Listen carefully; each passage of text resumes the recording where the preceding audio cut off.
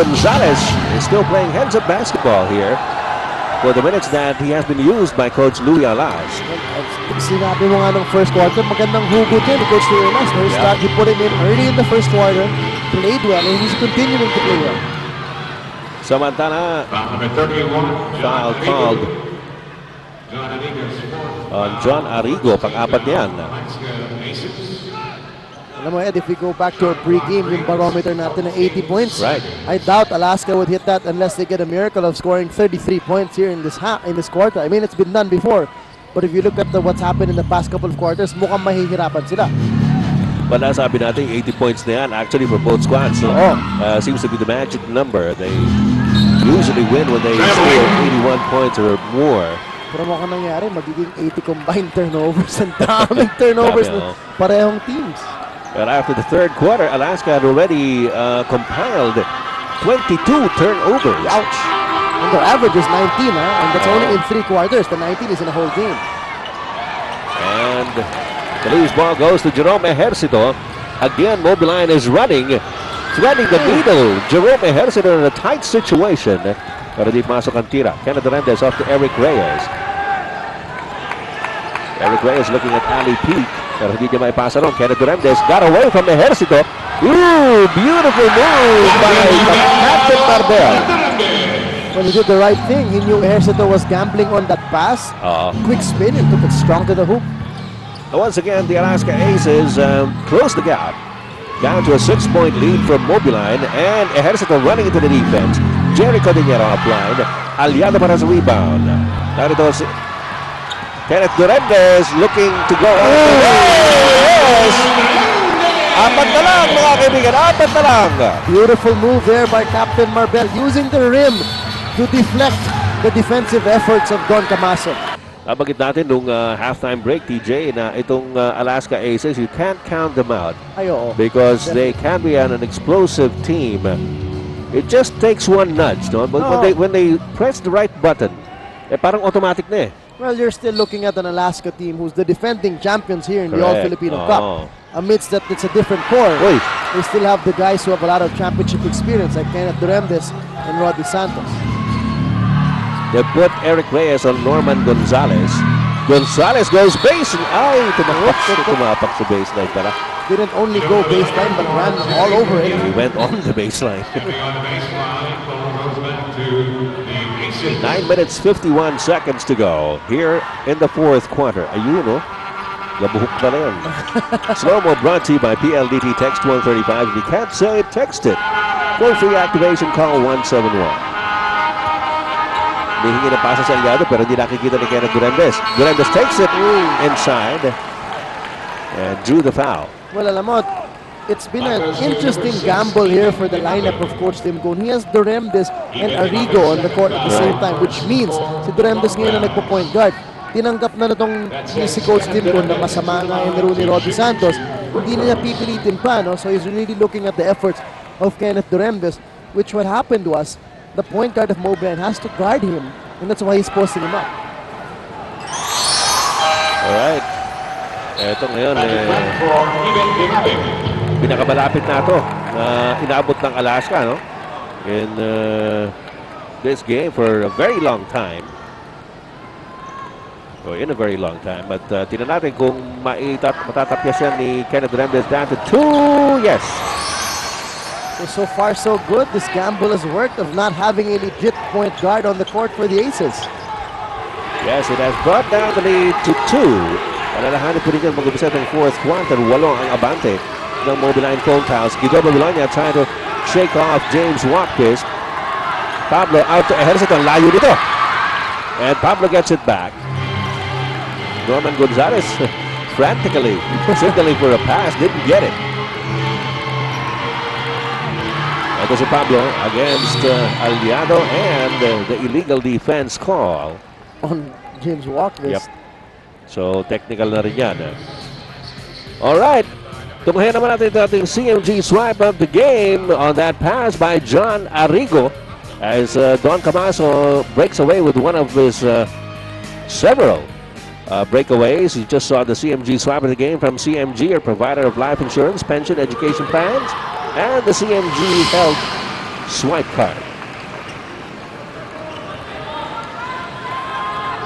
Pumasok po yung technical free throw and Mobiline is up by 3. Siyam na minuto, 4 na sandali po ang nalalabi dito sa larong ito. Gonzales to Babylonia.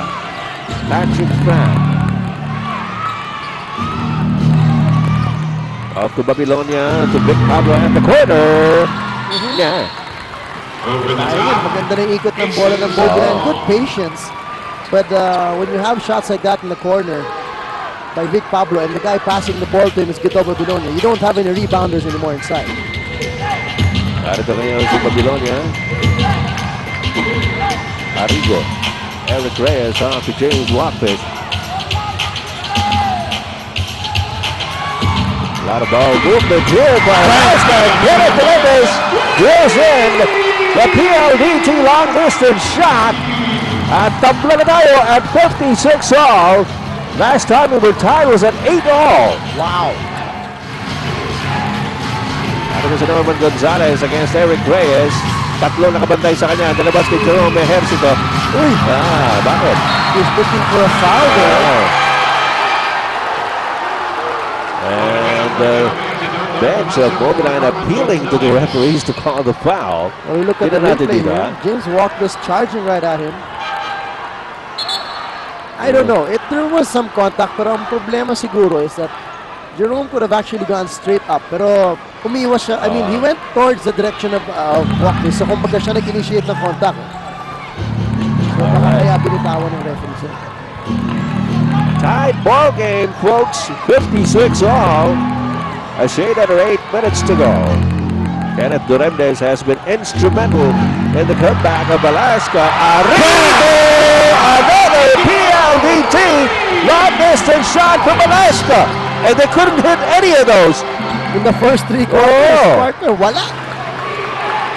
Except for Arrigo hitting a 3-pointer back in the third. But aside from that, 0. Narito si Vic Pablo. Whoa! Super Bowl kasi tabal by Arrigo from behind. Labang ang Alaska na tatlo, 59-56. Last time they had the lead was back in the first quarter. Narito si Kenneth Duremdes. Remember, Alaska looking for its third straight win. Uy, nakawala si Aliago. Well, he gambled for the steal from behind. No, that's something that actually they have been successful all throughout this game, but not that time. And what a big 14-1 run by the Aces. Sinasabi nga nila sa comics, sa isang kisap mata. Mga kaibigan, kanina lamang, lamang na lamang itong Mobiline phone pals. And coming off a timeout, it's surprising that you would opt for an isolation play to Patrick Fran, who has not scored in this game. Right. 5-point lead now by the Alaska Aces. 6 minutes and 35 seconds to go. John Arrigo. 3 seconds to shoot for the Aces. Kenneth Duremdes, step back. Wala. Pero napo ni Walkwist. Biglang tinigay. Nagulat si Walkwist. Steal by Kenneth Duremdes. Offside po yun.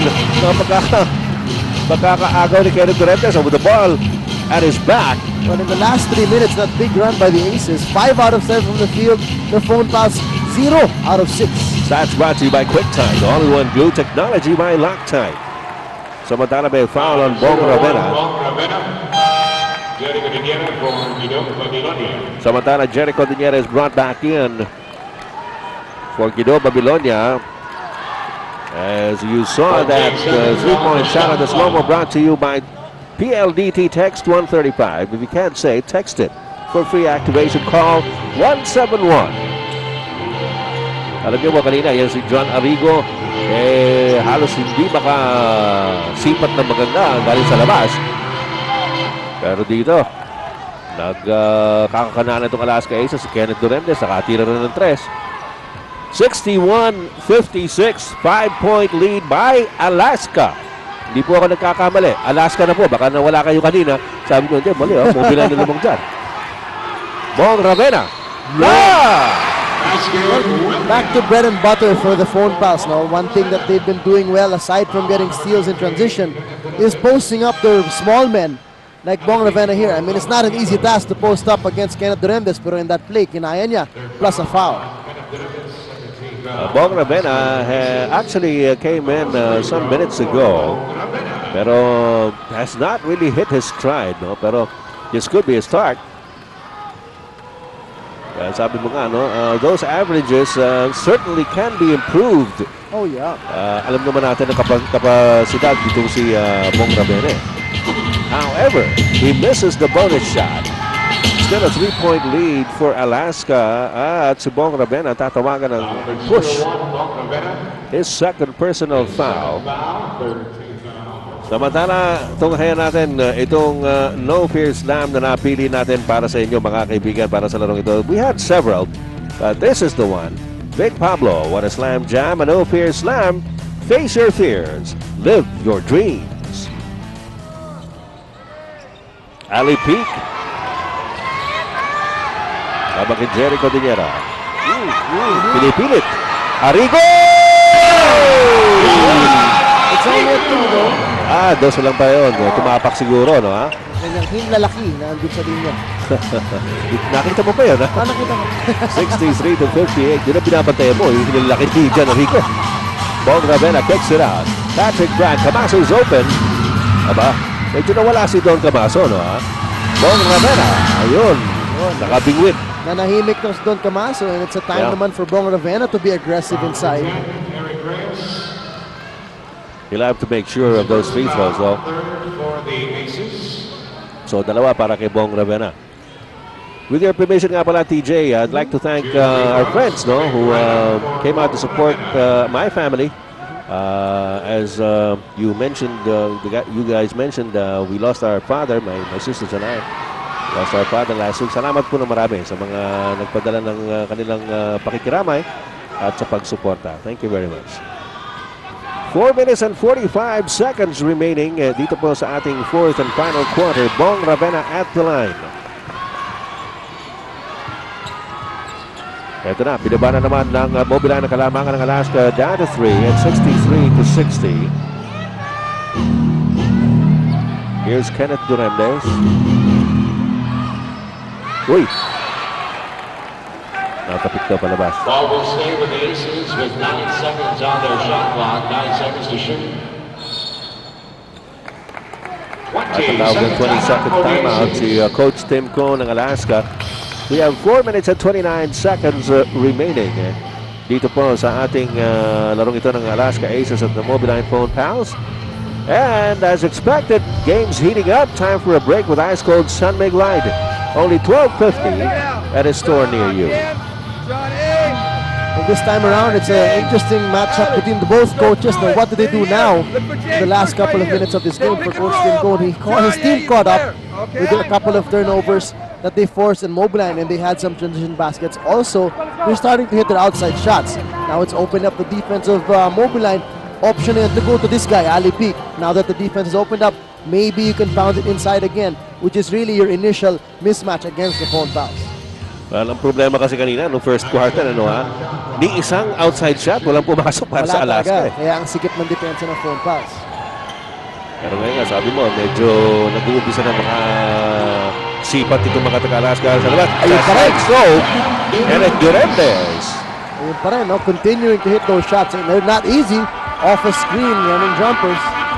Humihingi ng tres yung Alaska, pero sabi ni referee Cruz, hindi, nakatapak. Cat and mouse play between Ravenna and Kenneth Duremdes, and Duremdes turns out to be the cat. 65-60, 5-point lead para sa Mobiline. Ali Peak. Parang naubos itong Mobiline. Parang all their bullets were, all the ammo was used up in the first 3 quarters. And so far, only 5 points pa lamang sila in the fourth quarter. And we already have 3:52 left in this game.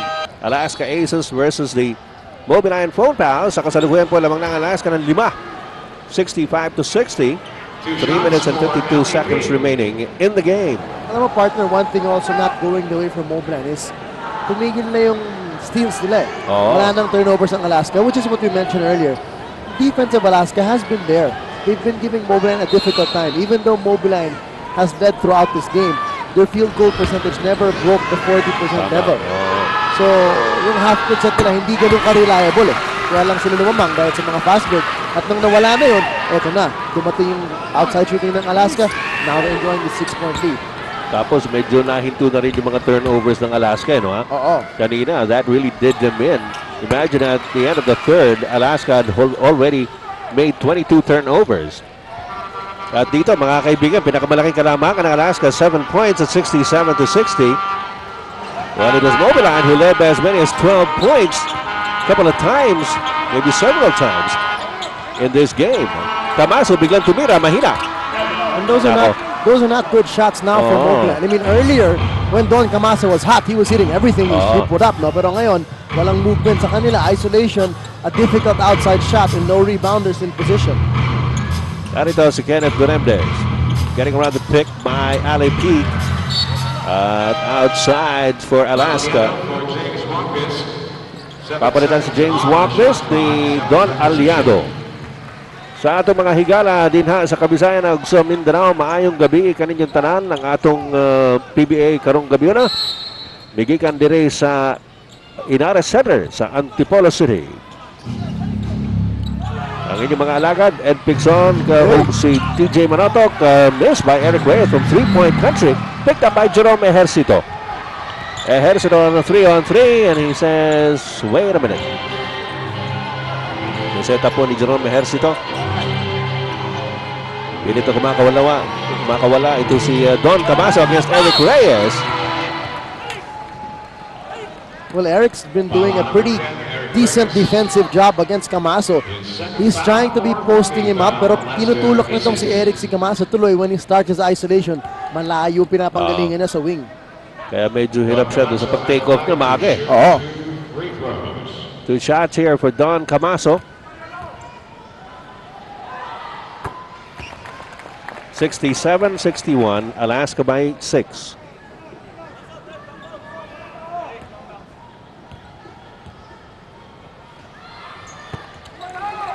Don Camaso has 18 points so far in this game. Uy. Aliado. Here's Arrigo. Drop it. Oh, big! What an all-fair slam. Face your fears and live your dreams. Get out of the way. Ang tindi naman nun. Woo! Samantala, Camaso pull up. You want to be able to lift their team up. They're currently at second to the last place. No? At 9th with 2 wins and 4 losses. Alaska's 3 and 4. But remember, Alaska is coming out of a back-to-back situation, a win-win situation. So, minsan yung winning is a habit. Eh. You develop a habit for it. Bong Ravena. Ejercito. Back to Ravena at the corner. Biglang pinitawan. That's a 3-point shot. PLDT IDB long distance shot by Bong Ravena. Cuts the lead down to 2. Well, I'm pretty sure that's definitely not the shot they wanted. A tough shot at that. But you know, Bong Ravena, time and again, he's shown that he can make that shot. Saka tahimik siya most throughout this game, no? Less than a minute to go. Just a 3-point lead by Alaska. Here's Ali Pick against Jericho Dinero and Big Pablo. Delabas kay Kenneth Bermudez. Arrigo momentarily open at the baseline. That was a foul. Ooh. It's going to go against Camaso. So nangyari doon, partner, the shot clock was down to 1 second. Sana, it goes back to 14 since wala pang penalty ang Mobiline. Tama, at medyo si Coach Louis Alas at si Arik Del Rosario pareho nakapamewang. Bakit naman ganon, sabi nila. Well, the referees have been strict as it is pagdating sa hand check, no? The slightest hand check you have there, as you see. That big Bong three Ravena, by Bong Ravena from the corner. 42 segundos po nalalabay sa ating laro. 2-point lead by Alaska. We have a full timeout.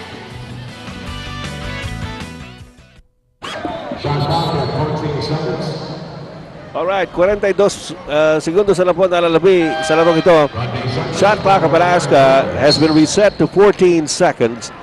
Lamang po ng 2 puntos sa Alaska over Mobiline, 71-69. Mobiline in the penalty situation.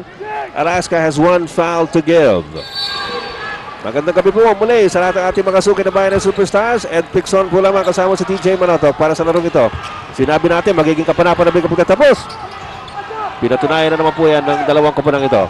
Arrigo has it. Spread out play here by Alaska. Ali Peak against Jericho Dillera. Oh! Sabal Volcasil! Ni Jericho Dillera. Wow! Specialty of the house. Just when you were mentioning na talagang medyo dehado si Jerry sa poste kalaban si Ali Peak. Pero pag ganun, kapag nag-fade away itong si Ali at hindi niya babanggain si Jerry, matatimingan ni Jerry yan. Ito talagang siopaw na siopaw. Dito, bola-bola kung salsa. Yeah! Yun nga nangyari, walang bangga. Hindi binangga ni Ali, so hindi na off-balance si Jerry. 26 seconds to go. Nangangamoy. Nangangamoy po dito sa Inari Center. Nangangamoy overtime. Kaya, ito. Uy, well, that's the foul that they had to give. So nangyari, shot clock actually, it was at 14, so it stays at 14. So fifth personal on John Arrigo. Bong Ravenna has it. Up to Camaso at the corner against Eric Reyes. Camaso, oh, there's a foul! Oh! Montik. 13 seconds left in the game and Camaso will go to the line for two. That's a good call for Coach Louis Alas. Now go to the guy who's the hot hand. Medyo lumamig lang ng konti of late, pero the whole game has been pretty hot.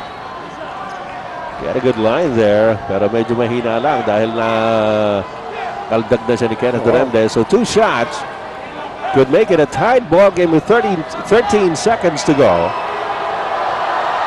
And Camaso makes the first, 71-70.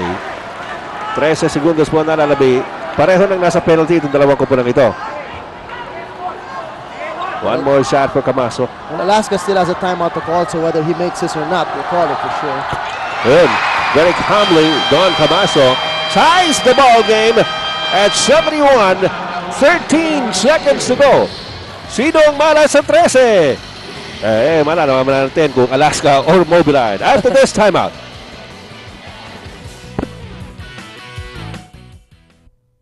Okay?